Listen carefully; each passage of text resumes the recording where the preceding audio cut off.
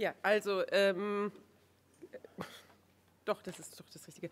Also wir machen weiter mit, wie angekündigt, mit dem Vortrag von John Barker, dann gefolgt von zwei weiteren Beiträgen, einmal von Marion von Osten und dann von Mona Mahal und Asli Serbest. Und werden dann im Anschluss nochmal ein Panel eröffnen, um bestimmte Sachen, die diskutiert wurden, nochmal vertiefen zu können. Ich freue mich, Ihnen kurz John Barker vorstellen zu dürfen. John Barker ist Künstler und Autor, der in London und Wien lebt. Er hat Publikationen veröffentlicht wie Bending the Bars, Futures oder Criminal Justice Acts. Er beschäftigt sich theoretisch, könnte man das vielleicht fassen mit dem Begriff der ökonomischen Philosophie, aber es geht natürlich auch sehr weit darüber hinaus. Er hat künstlerisch arbeitet er vor allem im Bereich des Films und der Performance und auch als Schauspieler, wie ich immer sagen würde. Er hat unter anderem gemeinsame Projekte realisiert mit Ines Dujak oder mit Laszlo Wanska, wie hier in dieser Ausstellung. Also diese Arbeit, die Sie dort sehen, ist von den beiden extra für diese Ausstellung produziert worden. Und der Vortrag heute knüpft auch an dieses Werk an. Thank you. Thank you. Just before I start, I'd like to thank Iris, whose lunchtime I ruined in order to find this image, which she has kindly put up. Thank you, Iris. In the film that Iris has just mentioned, Konsequenzen or Consequences, which you can see here, I hope you have seen it, which I made with Laszlo Wanka. We focused on the historical contexts and direct links of the Bauhaus with the Deutsche Werkbund and its incontinent concern with design for exports, and then with the Social Democrats of the Weimar Republic, involving a shared denial of class conflict and how this was to be techno-circumvented by scientific management, which in reality weakened the position of the working class in the process of production. A historical conjuncture in 1923, talked of in the film, saw a change in Bauhaus ideology, whereby skill for the majority was only required to the extent that it served production processes designed by professionals, engineers, designers, and in prefabricated building by architects. The emphasis was to be on task, not skill, and the division of labour between design and its execution enforced and reinforced in the world of work. A measure of Bauhaus's immersion into the capitalist industrial world is indicated by an exhibition at the Tate Gallery in London in 2006, showing the work of Joseph Albers and Mahola Nagy, which was sponsored by BMW, its marketing director explaining that the teachings of the Bauhaus School were of great influence during the first years of the company. Now, in fact, BMW does not figure in the story I'm about to tell, but the corporate names Bosch, Siemens, and Bayer will come in and out of the story. Weimar, National Socialism, war, Cold War came and went, but these pillars of corporate capital sail on and still do, despite some ups and downs. It's these corporate capitals, these corporate brand names that survive. I should apologise for being a non-German speaker, which limits how I want to develop the ideas shown in the film. But I do think I have something to add on the very issue of power and the competing strands of scientific management in the Weimar Republic. In the context of this exhibition, of the relationship between the Bauhaus exhibition of 1968 and its timing in relation to events in France, I think what I'm about to say is especially important because what was truly radical in France in 1968 was specifically opposition to managerialism by both the working class, the French working class, and with theoretical backing from the group Socialisme ou Barbarisme, Henri Lefebvre, and then later brilliantly packaged into a brand name by the Situationist International. What I mean by scientific management includes tight accounting, standardization, time and motion studies, clocks, time clocks, and forms of rationalization that invariably meant an increase in the intensity of labor. Now, there's no A to B in how these strands transformed into, or you might more charitably say, were replaced by the ideology and practice of the beauty of labor in the National Socialist dictatorship.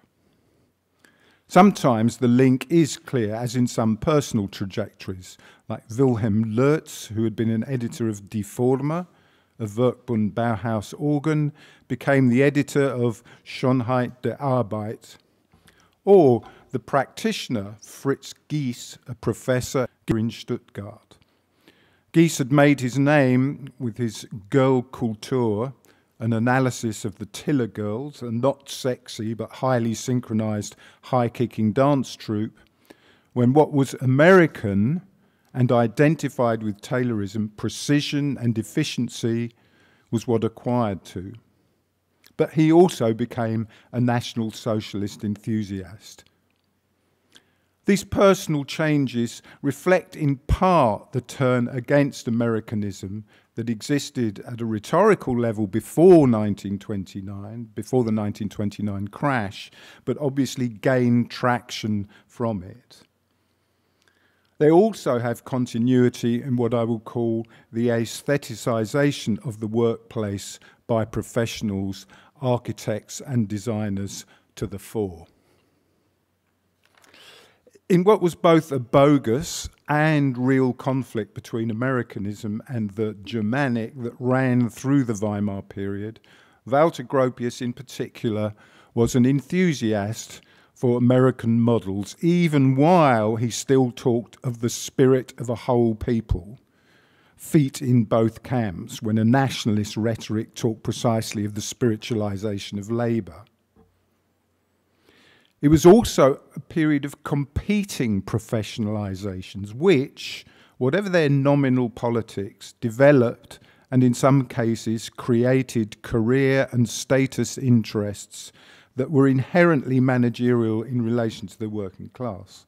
Engineers, architects, industrial psychologists, and sociologists, like Gies, competed and or collaborated, united in what I will call productionism, or professionally Arbeitswissenschaft, if I've pronounced that correctly. That is, getting the best results, the best performance from workers in industry or those who service them.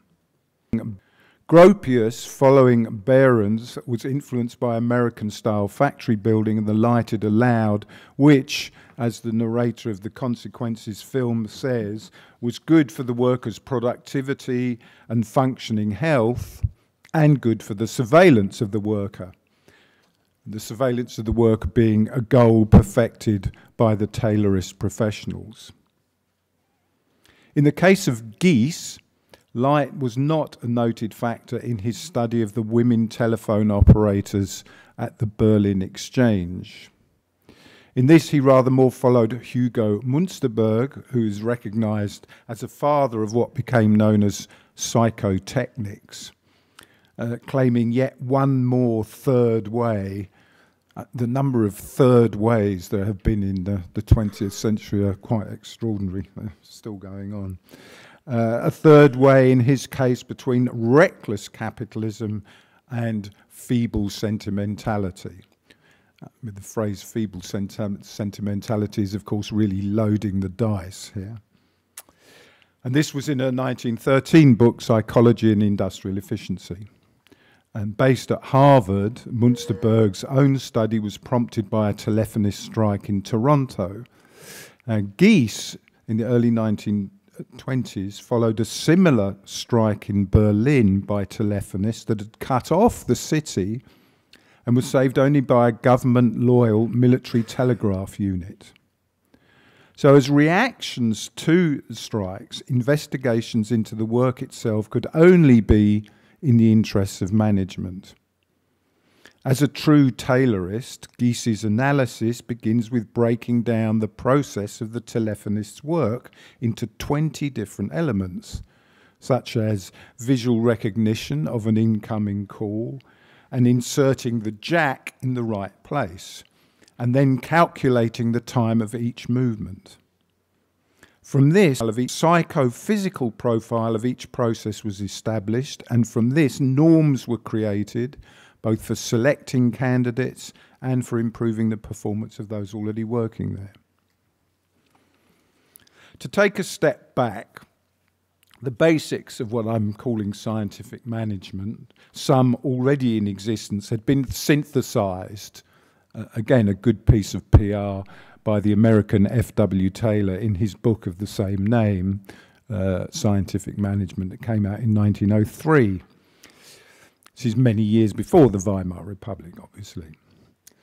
As a flag flown by some German managers, it was an integral part of Americanism.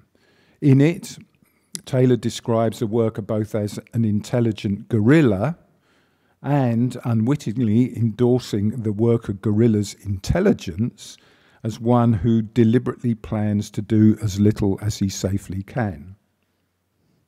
Taylor, the productionist, set out to put a stop to this by breaking down work into discrete actions so that the work of skilled factory craftsmen would be de-skilled.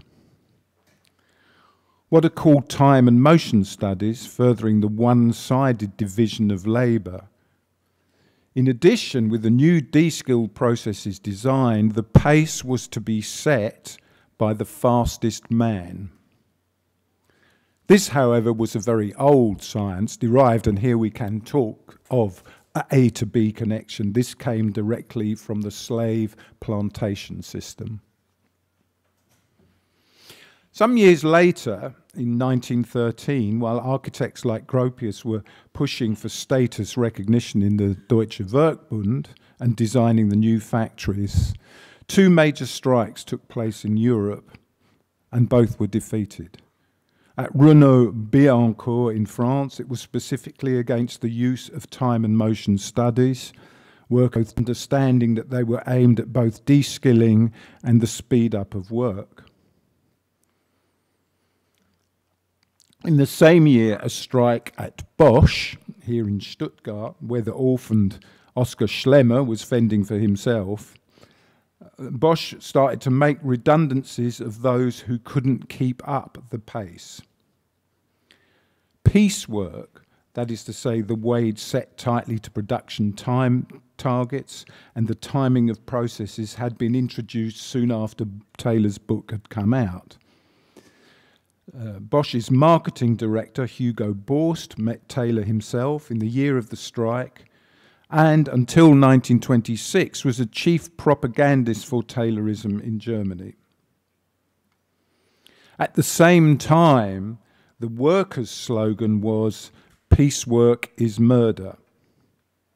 It's not only the way of it's not the only way of effecting the speed up of work, but it's the most individually controllable, and was murderously imposed in the chemical industry by Karl Duisberg of Bayer, and instigator of the process of cartelization that became E.G. Farben, while at the same time he rhetorically eschewed anything American and talked of German work as if it was an ethnic speciality.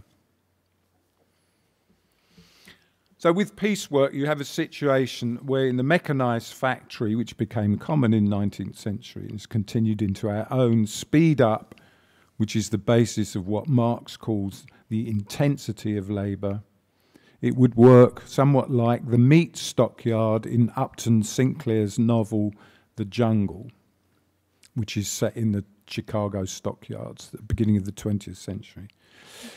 He says, he writes in the novel, the speeding up seemed to be growing more savage all the time.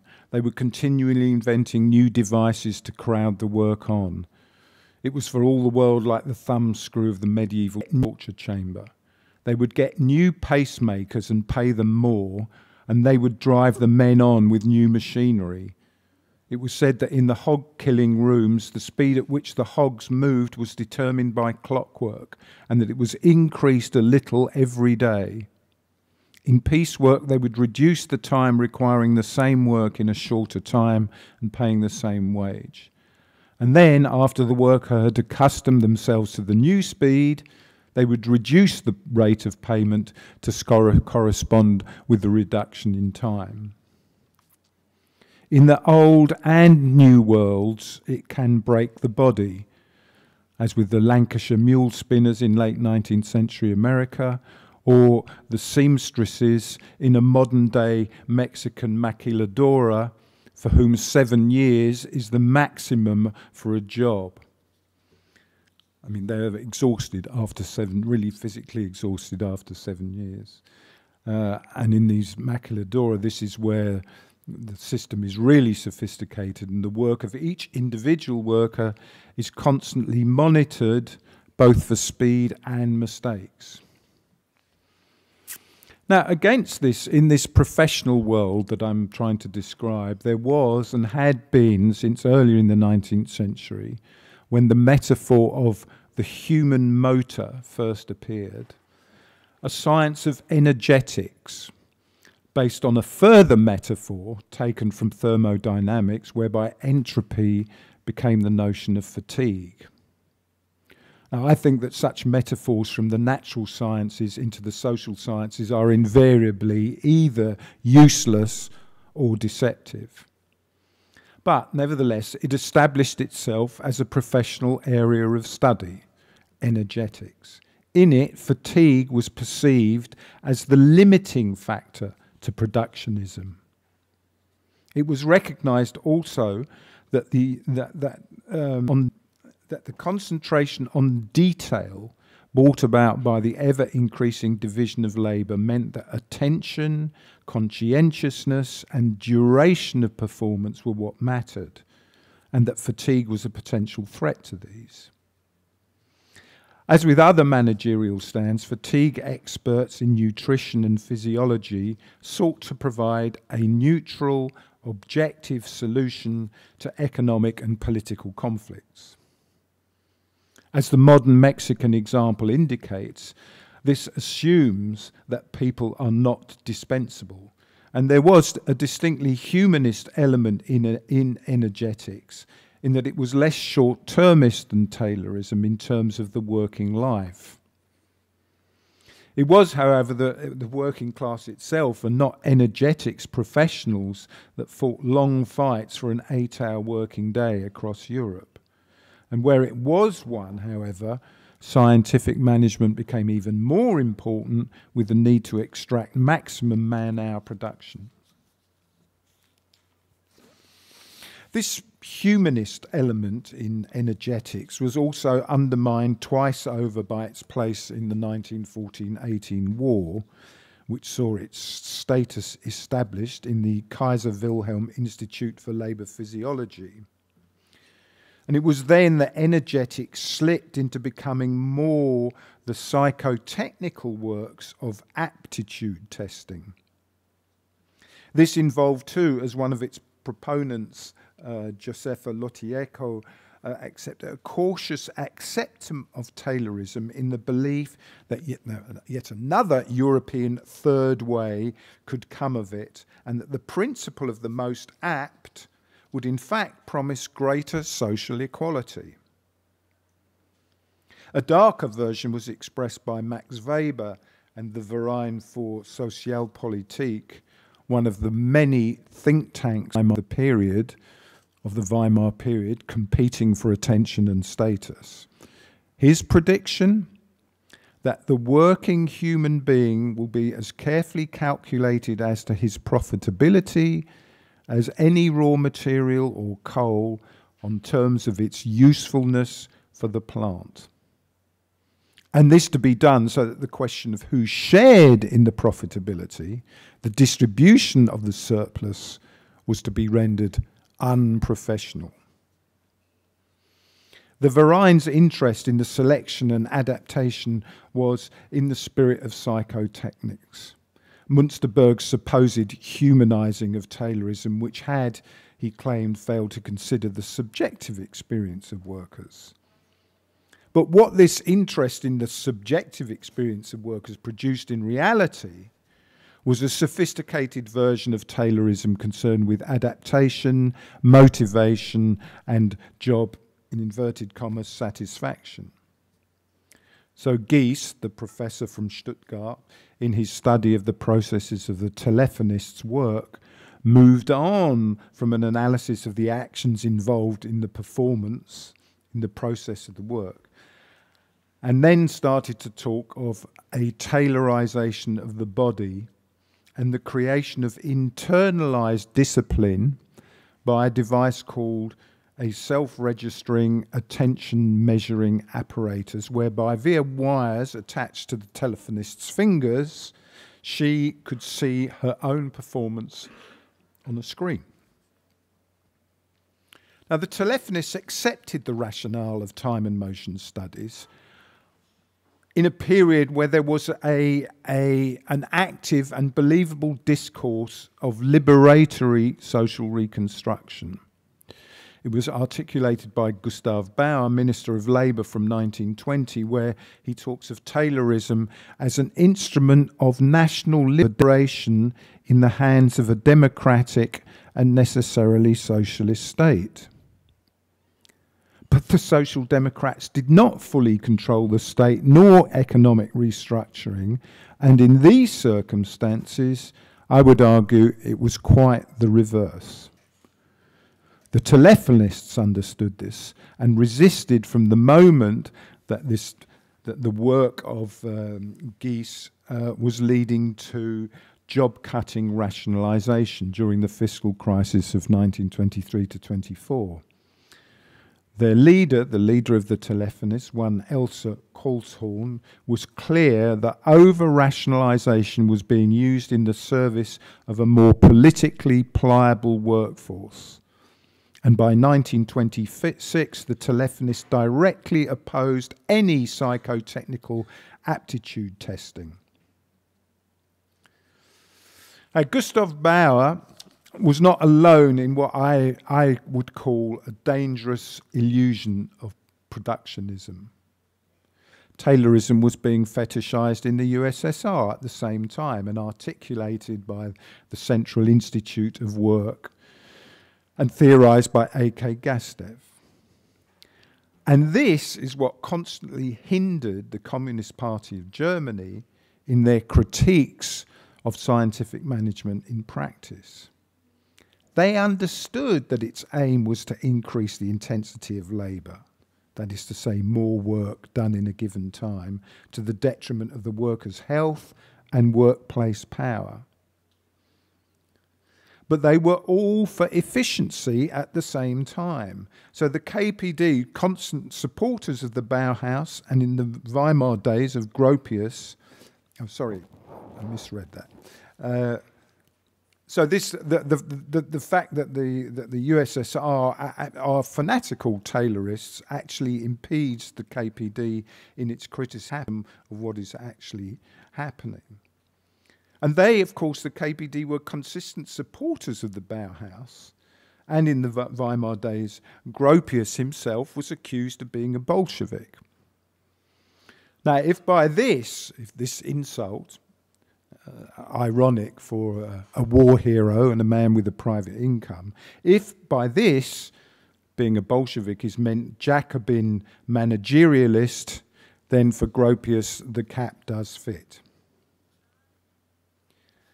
This dilemma for the Communist Party was articulated in the politics around the decision to give public money to the RKW, in English, the National Board of Efficiency, and, excuse my pronunciation, the Reichskuratorium for Wirtschaftlichkeit. which the KPD unsuccessfully opposed. They opposed its creation because the RKW was, like so many of the power centres in today's world, was successfully ambiguous as a public-private organisation. Set up originally in 1921 by Karl von Siemens and then effectively run by his deputy, Karl Gottgen. And it had government representatives, including Social Democrats, including Rudolf Hilferding, but there were no trade unionists. The KPD understandably wanted direct government institution if there was for the aim of productive efficiency. But instead, the grey area of the RKW, this grey public-private grey area, became the main institution of psychotechnics in the service of increased productivity and exports, setting up a series of aptitude testing stations.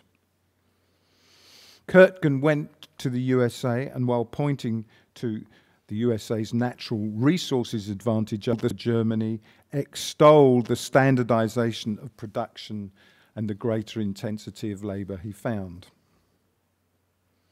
At this time, I think it was in fact in 1926, Henry Ford's autobiography appeared and in different ways appealed across the political spectrum. His authoritarianism and anti-Semitism on one side, and the efficiency of his production methods to different degrees to both sides. In 1926, the Social Museum in Frankfurt held a conference for industrial psychologists and sociologists, as well as entrepreneurs, entitled Ford and Us. In a 1926 essay, the economist Friedrich von Ottenfield elaborated on how the Taylor system was only one way of reaching maximum performance.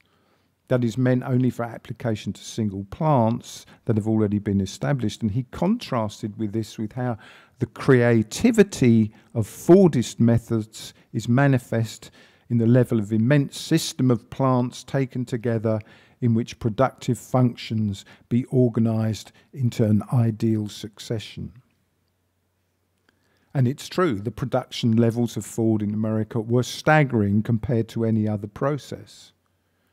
Why be poor was a slogan of the pro-Fordist Social Democrats. Even when one of them, Tony Sender, reported of a visit to a Ford factory that he had never seen men in a factory with such tense features, one is shocked by the expression of unspeakable tiredness. While saying this, he at the same time dismisses opposition to the Ford process as Luddite and declares it would be fine if only a few social protections were applied. Fordism then was presented as optimization rather than the maximization of Taylorism. Now these debates, and there were many debates, there were journals, think tanks, debates, professional institutions, I think all vying, as I said at the beginning, for status and position. And these debates, particularly on Americanism, coincided with the fact that despite reparations and the reparations discourse, there was huge inflow of capital into Germany, especially from the United States. But German capital rejected Fordism as such, associating it with job mobility and too high wage levels. Instead, German industry was modernized without mass production and mass consumption, increased productivity without massive technological investment. This, again, is not exclusive to the period, nor indeed its generic past. Michel Salvati has described a process of rationalization without investment in 1960s Italy. In the Weimar Republic, an industrialist like Karl Duisberg had used Taylorist methods without any acknowledgement of Americanism, indeed which he rhetorically opposed, or indeed the word itself. He had, after all, been lecturing the Americans on the dangers of organised labour back in 1903. I will focus briefly on this individual, Karl Duisberg of Bayer, again as representing what managerial social democracy and the technocratic belief that they were creating a world in which caste conflict would be a thing of the past was resolutely blind to. They simply did not take on board the capitalism represented by Duisberg. They were just blind to this notion that class conflict could be a thing of the past. For Duisberg, cartelization was capitalism. This is rationalization. So this is another version of rationalization. And rationalization is the creation of cartels. Well, for him, factory efficiency was piecework, low pay, and fearsome discipline. As a key member of the Association of German Industrialists, interclass cooperation meant, in fact, lower taxes, decreased welfare spending, and longer, more flexible work hours. At the same time, Duisberg, who had used French occupying troops to break strikes in 1919, was a self-proclaimed German nationalist who in 1926 declared to the association, "In work and in joy of work lies the true meaning of life." This blindness to the realities of German capital continued with other strands of overtly reactionary managerialism, which nevertheless had in common the overcoming of the very idea as well as the realities of class conflict. If for those who presented themselves as progressive modernists, such conflict was simply not necessary, irrational, and could be overcome by technical solutions, these other strands perceived that the very notion of a proletariat to be dangerous and somehow alien to German culture. They used a radical reactionary critique of the alienation of the worker in the world of scientific management, promising a return of a higher sense of purpose to labour. At a Deutsche Werkbund meeting in 1924, Borsch, the tailorist of the Siemens company, and the RKW, was opposed by one Willy Hellpack, who wanted to spiritualize of the industrial work and talked of the overcoming of materialist attitudes by German values. Elsewhere, the Catholic industrial sociologist Gert Briefs argued that the industrial plant itself was and should be an isolated social sphere which could and should be organised in lines with demands for discipline, adaptation and hierarchy. These strands were institutionalised in the DINTA, the German Institute for Technical Labour Training, an activist think tank set up in 1925 by engineers who, though given a definite role by Taylorism, had themselves been rather overproduced in technical universities and were thwarted in ambition and very much in search of professional status. Here my lack of German really lets me down, but two reliable historians speak of a fusion of German Romanticism with a cult of techniques in the journals of its professional association, the Engineers Professional Association, the VDL, called Technology and Culture. Dinter itself was blessed and flattered by Oswald Spengler, was rhetorically anti-American, and picked up on the spiritualization of work implicit in Heidegger. To complete the circle, Gies, the professor from Stuttgart, analyst of the Tiller Girls and Berlin's telephonist, joined Dinter in 1928. While the Social Democrat unions were content with industry-wide negotiation, Dinter worked at individual plant level. While emphasising the Taylorist emphasis on individual performance, it worked on the bonding of the worker to the firm. in which the engineer would replace the industrialist, so that the artisan would not learn his skill from other artisans but be trained by the engineer for the firm's particular needs. Its programs deliberately segregated young works from the potentially dangerous influence of older workers. And most of all, the firm became the centre of a world with company schools and sport clubs that would recreate a sense of mission, a sense of belonging, and a concept of honour. Now, all this has come to be defined by historians as reactionary modernism. So what then, to get finally to the point of what might be called the progressive modernism Bauhaus, in the context of these many strands in Weimar, concerned in their different ways with rationalisation and performance, the many faces of managerialism, all believing that they could solve what they perceived as the problem of class conflict. All, again, in their different ways, believing in a vertically stratified organisation of work and decision-making, and in the instilling of new social and work habits on those below.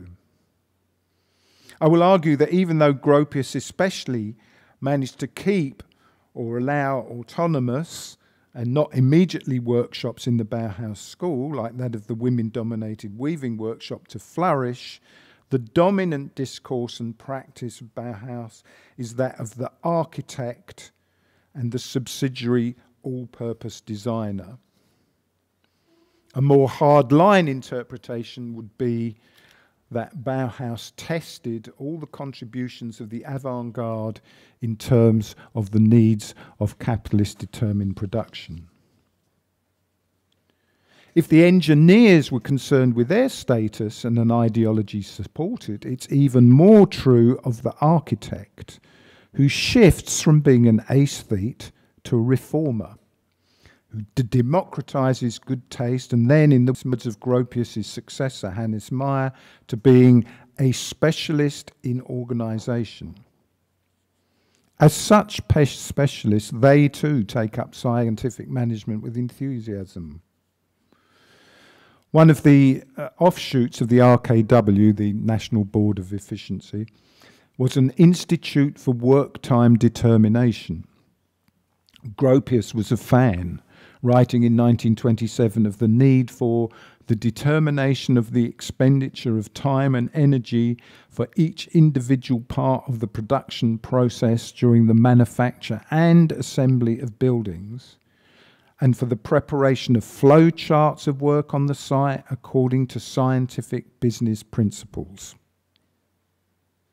To this end, he and his colleagues introduced time and motion studies, time and motion studies being what workers from telephonists and metal industries had come to mistrust, on the Dachau and Braunheim housing projects. These studies used 16mm film, invented in 1921, and stopwatches to examine the work. I mean, this is really sophisticated for the time and motion study. While at the same time, with the support of the Weimar bureaucracy, their architects succeeded in controlling the key support structures, such as sources of sponsorship, as with the Dachau project. Gropius himself was an enabler of such money as vice president of the National Society for Research into Economic Building and Housing. I'm coming to the end now, so just to reassure you. On the other side, the building themselves, just as the modernist architects had introduced factories full of natural light as functional to production, a similar approach applied to worker housing. Thus, as far back as 1911, in the days of the Werkbund, Gropius was writing that a worker will find that a room well thought out by artists, which responds to the sense of beauty we all possess, will relieve the monotony of the daily task, and he will be more willing to join the common enterprise. If the worker is happy, he will take more pleasure in his work, and the productivity of the firm will increase. This is functionalism. The sense of beauty we all possess has a democratic ring to it, but it has to be in the hands of the professionals, those of design, design for living. As for the common enterprise and the productivity of the firm, it could be the language of Dinter, the reactionary modernists. Where it is different is its reflection of the social democratic nexus, the social democratic, I think, illusory contract, that the loss of the workers' power in work would be compensated by increased consumption. Manfredo Tafori argued that this is reflected in the Bauhaus by Gropius's refusal to have a history course at the school. And this, Tafori arguments, is a belief in the permanent present, and the permanent present being that essential component of the society of the spectacle as theorized by Guy Debord and the Situationists in the 1960s. In the present of Weimar, however, German capital, as characterized by Karl Duisberg, who, if he was alive today, I'm sure would be rejoicing that Bayer had taken over, what's the terrible seed company called? Thank you, that Bayer had taken over Monsanto. He would be absolutely delighted. So, as I said, in the present of Weimar, German capital, as characterized by Duisberg, was hostile to a high-wage mass consumption economy. And this means that the social democratic and progressive managerialist deal was inherently fragile. As I said at the beginning of this talk, there's no A to B from Weimar to the National Socialist ideology of the beauty of labour, when the unity of the whole people and its spirit, a language which Gropius used throughout the Weimar period, was then imposed by force. We now have a violently authoritarian model of the unity of the whole people. This model did, however, have a place for various strands of scientific management, even if its science of energetics became a racially defined hierarchy of nutritional levels.